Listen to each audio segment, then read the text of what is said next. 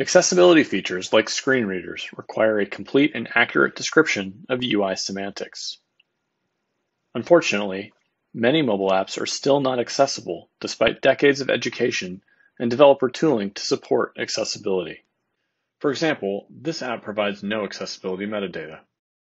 We present an on-device UI detection model to extract and infer accessibility metadata from UI elements in a screenshot and provide it to a screen reader.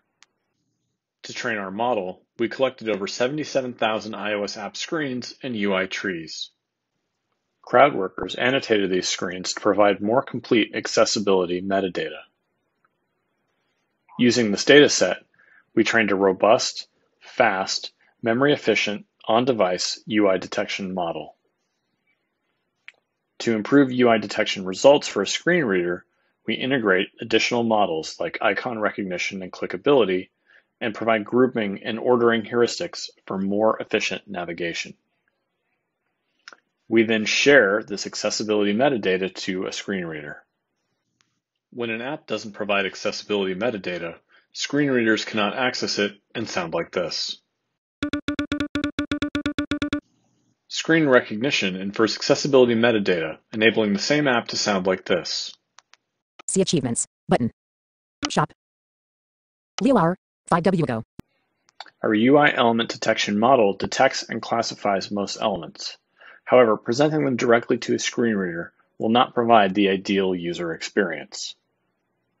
We worked with blind QA engineers to design the following improvements: grouping elements for more efficient navigation, inferring UI interactivity, such as clickability, inferring a navigation order. With our grouping heuristics, we reduced the number of UI elements, in this case from 51 to 25, to enable quicker navigation. Let's walk through some of our grouping heuristics. For pictures, we group them with corresponding subtitle text below. Covered up, try it for free. For tabs, we group text and icons together so it is announced as tab. Playlists, tab. Actions available. In addition to an efficient grouping, screen readers also benefit from an understanding of UI semantics like clickability. We built a clickability model to infer UI elements that are clickable. Screen reader users will hear button to indicate an icon or text is clickable. Pre-50s, button. Some text is not clickable, like new releases. New releases. Next releases in 2 hours, 32 minutes, and 19 seconds. Some text is clickable, like see all. See all, button.